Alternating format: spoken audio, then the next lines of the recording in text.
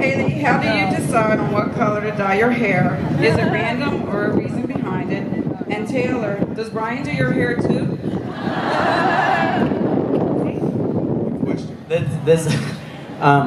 Yes, but this last year, so after the last tour, I buzzed my head.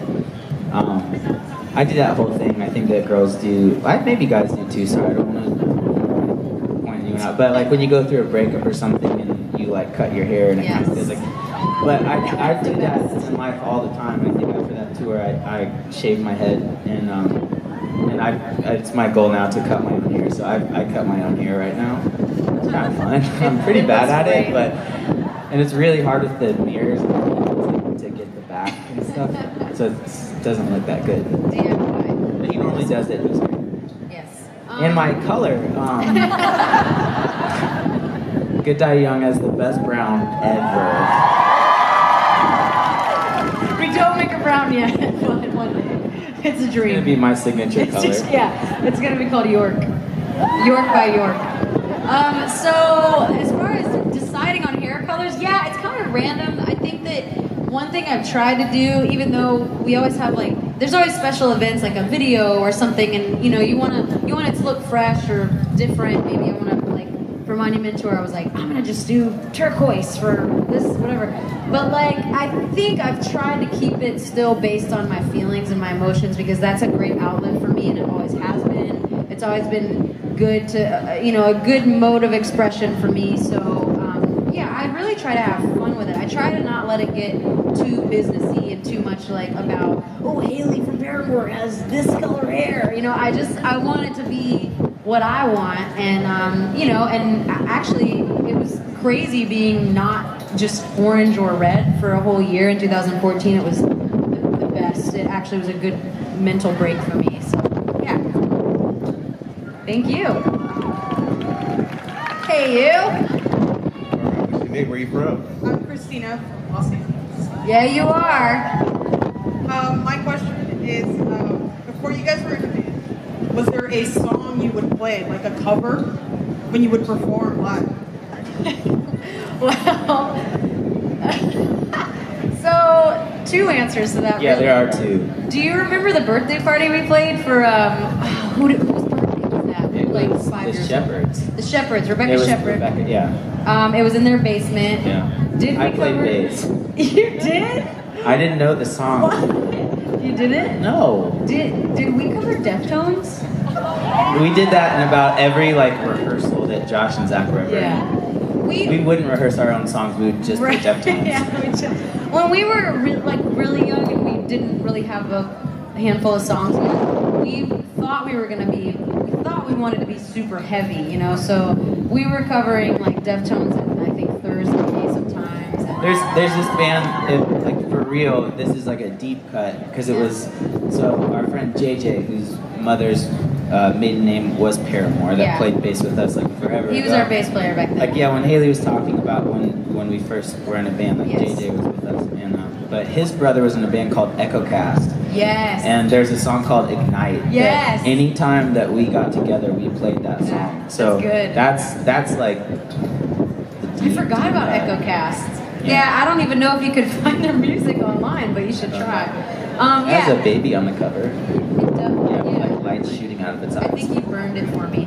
That's rude, but I appreciated it. But also, I was, me and Jeremy were in the Factory band too, so I was covering, I think I was 12 and we were doing Shaka Khan, Stevie Wonder, we were, I think that was a really cool time in life for me because I was kind of in two bands at one time, and I would go to Taylor's house and we would play stuff that we really listened to, and then I would go over here and play old funk music, so. Well, and let's not forget the first show that we ever played together, I think, was Christina Aguilera. Oh, yeah, we did.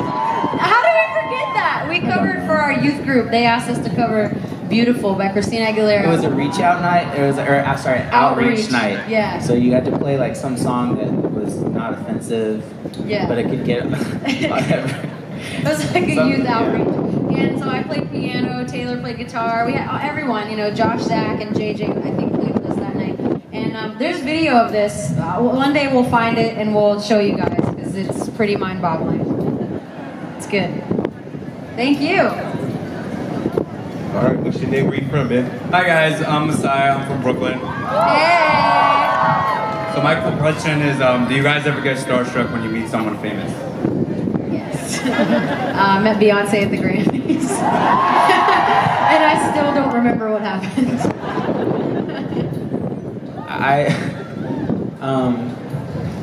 Yeah.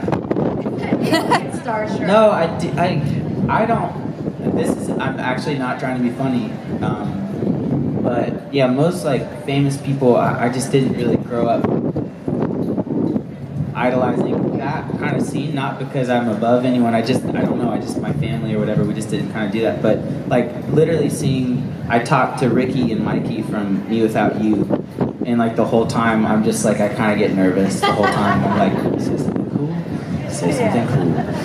So yeah, I think it's like people that have had a really big influence on me, not just because they're famous, but because they've, like if I saw Tom York, I would die. Yeah, you would need help. Thanks a lot. How you doing? Hey, hi, I'm Kelly from New Jersey. Hi,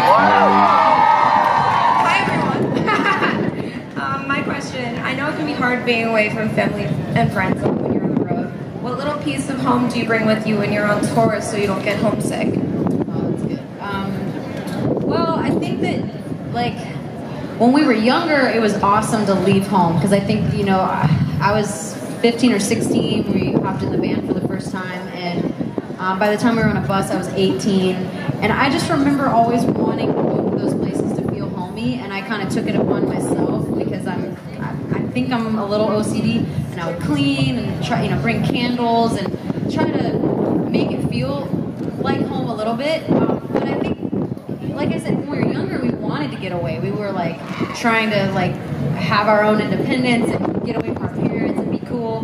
Now that we're older and we have, homes and our own kind of family situation and dynamic, I think that it does make it a lot harder.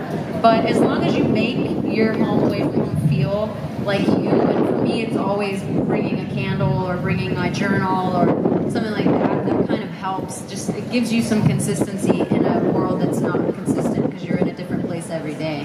So that's the best answer I've got.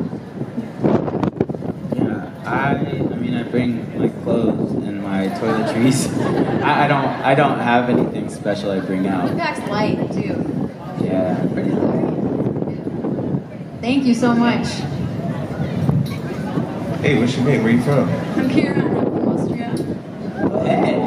Dang. Thanks for being here. Is, what's the best and worst food you've ever had while on tour? I'm sorry, you guys. I'm sorry, Vegemite.